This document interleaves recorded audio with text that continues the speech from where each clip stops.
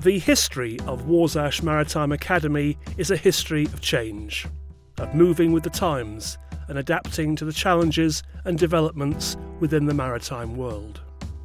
Even the academy name and our waterfront location were a response to changing times.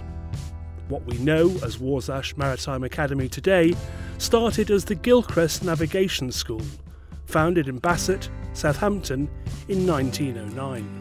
The school was brought into University College Southampton in 1932, moving to South Stoneham House in Swaveling in 1939 under the then director, Captain G.W. Wally Wakeford.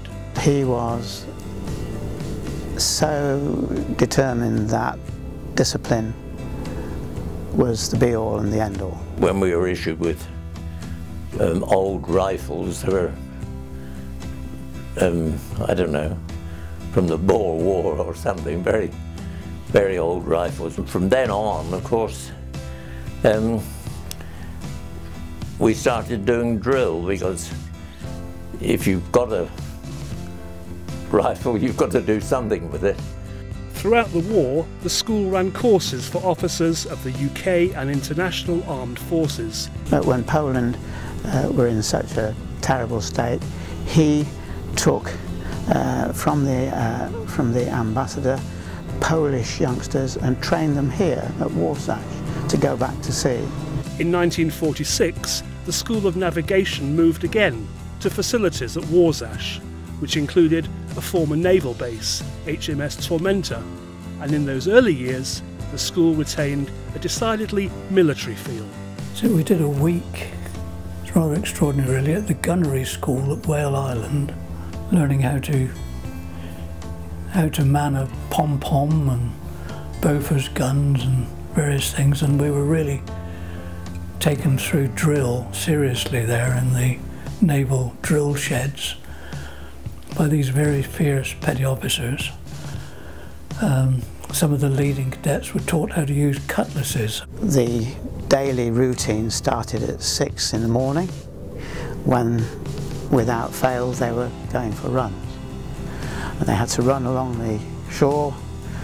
It was about a mile or two, then back out on the parade ground, showered and in uniform, parade ground, and the marching routines with rifles were then carried out. When you lived through that period, you just took it for granted. That's just how it was. It was better than during the war, I can assure you. While many of the military trappings of life at Warsash have fallen away over the years, discipline remains a fundamental part of what makes a Warsash cadet. And it's a fundamental part of why they stand out. You had to be able to handle ships in all situations. You had to be able to, and the Warsash lads could always do it. As well as that discipline and the technical knowledge to back it up, Warsash cadets developed confidence, teamwork and leadership skills through practical experience at sea. The Halcyon was a ketch, a wooden ketch. She would take 16 youngsters, 2 watches of 8, port watch, starboard watch. And when they arrived, they knew nothing. And when they left, they had been terrified, overjoyed, and quite amazed in fair portions.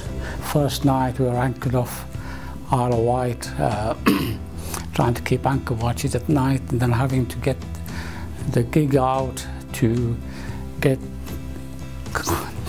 Commander McKillop and the boatswain back on board when they went ashore that night. We had whalers which we were made to row, and I can remember rowing out into the Southampton water and thinking that Fawley would never ever get any nearer, and then we turned round and would come back and the Handball or Warsash would never get any closer either. The boats were for us to use at weekends as well, so you had to sign it out, but you could take one of the motorboats, go down the river, go and have lunch at the Jolly Sailor or something and come back. And it was encouraged because it was all more practice on the boats and more seamanship. Now the Maritime Academy is evolving again, moving much of its teaching back into the city. While our shore-based facilities remain at Warsash, accommodation and classroom teaching have moved to dedicated facilities in the centre of town. Here, the newly refitted Austin building on St Mary's campus will offer a new home for our officer cadets. One with modern, dedicated spaces for teaching, engineering and technical training. This return to Southampton allows the Academy to develop and invest in its facilities in ways the old site never could, ensuring it continues to meet the changing needs of the modern maritime industry. There's a lot of things that you have to do when you come ashore that you don't experience at sea, and I think helping people to make that bridge is one of the things that places like Warsash can help with. Along with cutting-edge simulators and engineering facilities, we're bringing the Academy's heritage right along with us. The discipline, the values, and the unique mix of academic and practical skills which have made Warsash one of the world's leading maritime training providers. Warsash's heritage is one of its strengths, and around the world the maritime industry recognizes it. The move is going to offer cadets and trainees the best of both worlds, retaining the heritage yet enhancing the support the university can offer and giving them access to the latest technology and facilities in St Mary's campus. And the St Mary's neighbourhood has maritime links of its own. Less than 100 yards from the Academy's new Austin building, St Mary's Church, which gives the neighbourhood its name, has always been closely connected with Southampton docks. In a dedicated seaman's chapel, the walls are hung with the house flags of the major shipping companies operating in Southampton, while a beautiful stained glass window shows the flags and funnels of various shipping companies from Southampton past and present. The window and the chapel are a fantastic reminder that this latest phase of the Academy's existence is not a step away from its heritage, it's a reconnection with Southampton's maritime past.